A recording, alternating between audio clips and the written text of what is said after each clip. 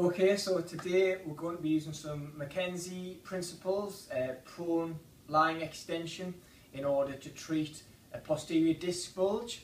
And as you can see, Andrew, my patient, is flexed forward away from the pain and can't achieve full extension in standing. So what we're going to get Andrew to do is slowly get onto the bed, okay?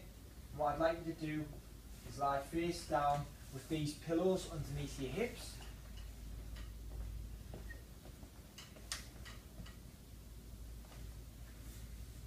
Very good, thank you. And as you can see, we're still in a bit of flexion here, okay? So while Andrew's lying there, getting used to things, we're going to progress this by removing one of the pillows. Okay, Andrew? Thank you. As you can see, this reduces the amount of flexion in the lower back. And again, progress this on further, we're going to remove this next pillow.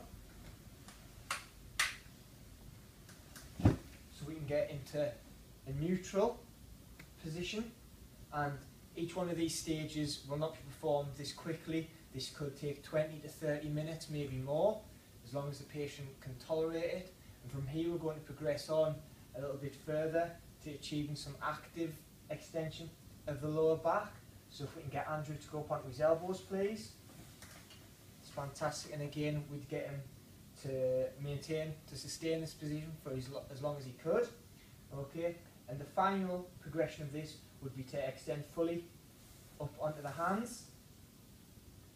Okay, great. And at this point, if we were getting what we call an amber light, where the pain was not getting any better, but it also wasn't getting any worse, what we could do is get Andrew to do some patient overpressure, which is where he breathes in, breathe all the way out, and as you can see, we get a bit more extension here, and the hips drop forward a little bit.